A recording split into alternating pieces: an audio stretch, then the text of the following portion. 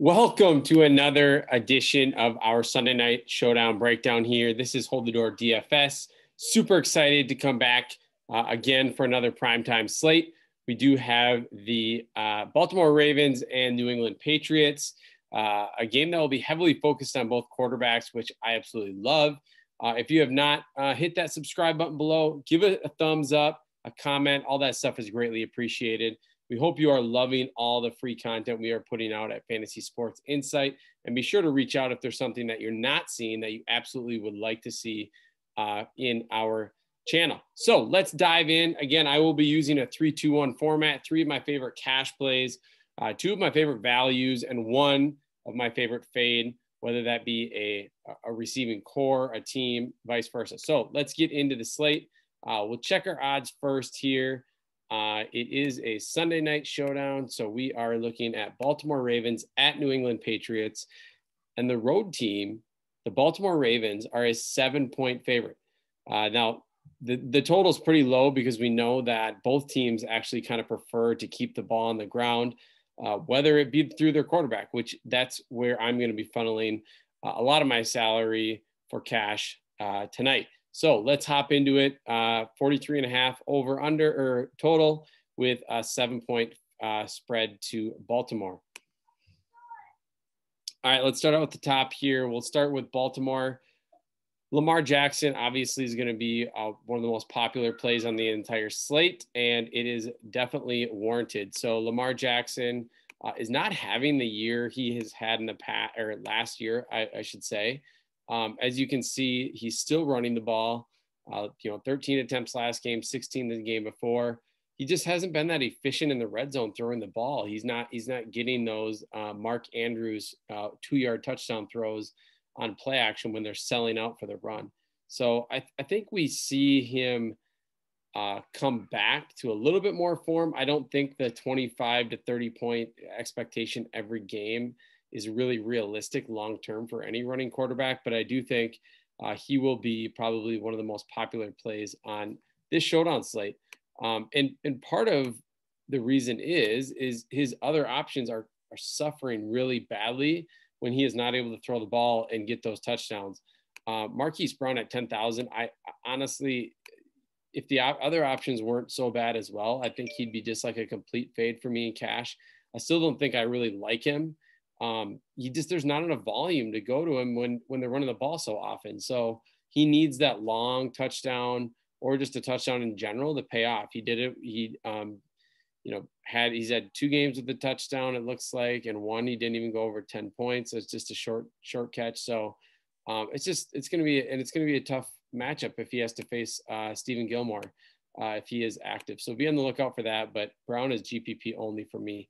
Continuing to go down with Baltimore here, Dobbins has been priced up, and that price was mainly reflective of the increased volume he had when Mark Ingram was out. Mark Ingram is questionable, but expected to play.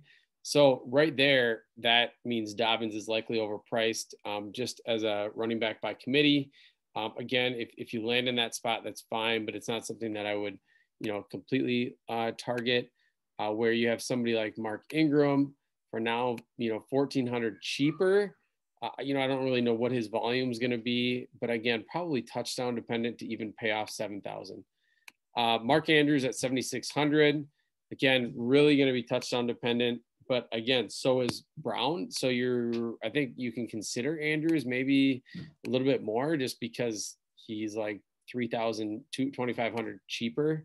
Again, you can just tell in how I'm talking about the Baltimore Ravens here. I don't love, even though they're 7-point favorites, it's really hard to target one of their secondary options after Lamar Jackson and cash, just because we don't really know what that is going to look like. And, I think your 2 expected would be Brown and Andrews through the air.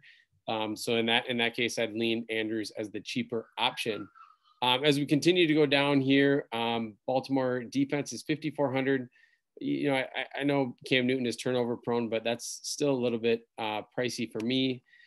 Snead Jr. has actually been, or not Junior, sorry, Snead the 4th, but has been better than Brown and Andrews lately. So at 5,000, I think he's a great mid-range option.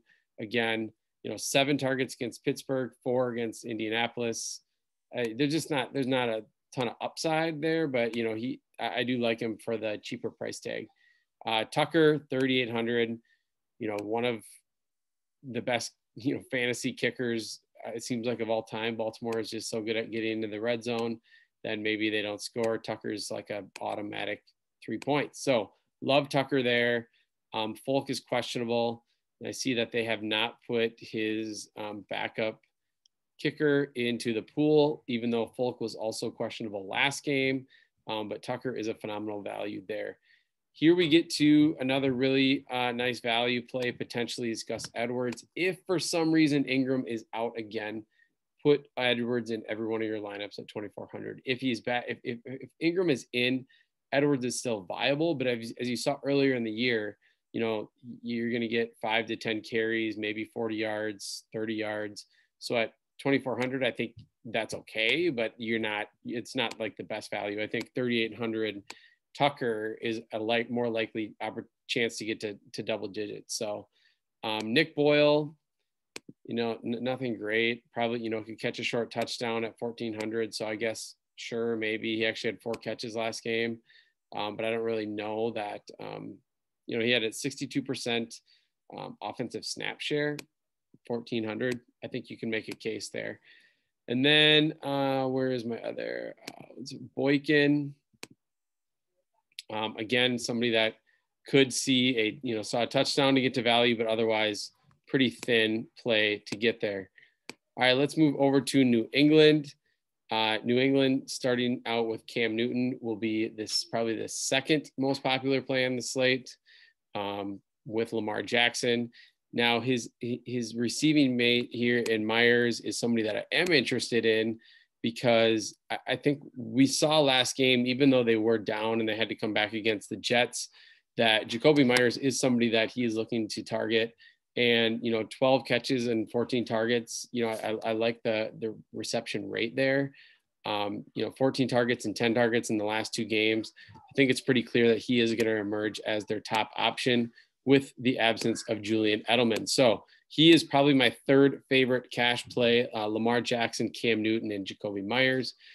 Harris is questionable, and I think we overpaid for him against the Jets, just with all the running back options available. And not only that, but he is still really touchdown dependent. They're not going to likely throw the ball to Harris. So here comes Burkhead or James White. Again, just really, really tough. I know he had a big game the week before, but tough to get there for me.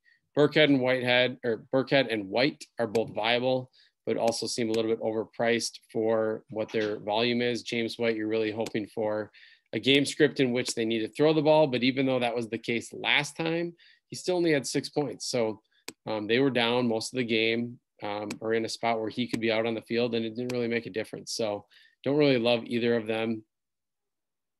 Bird was priced at, I think, 7,000 last night. What was it? 6,800. Did come through 5 catches on 9 targets, really was game script dependent, but is on the field almost the entire game. So 4,400, I think he's a great mid-range target. Obviously, I mentioned Folk. He could be available, should be. N'Keal Harry, if he is back, this is going to be one to watch, because it would definitely have an impact on somebody like Bird and Jacoby Myers.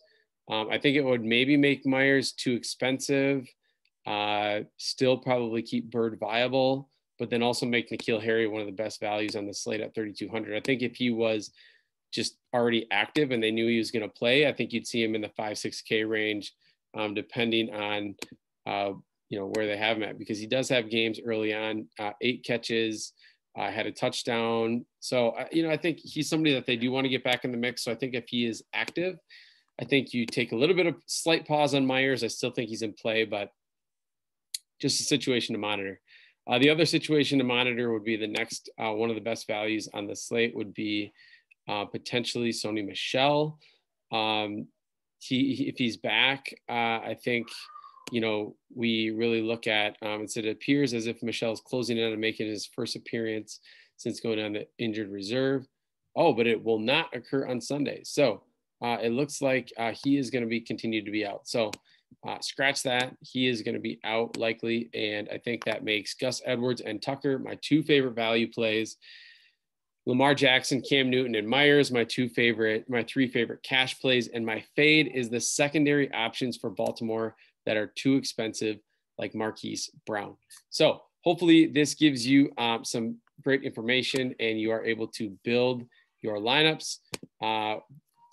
Make sure you get in our FSI Discord channel if you are not yet. Again, hit that subscribe button, hit that like button. It is greatly appreciated. See you later.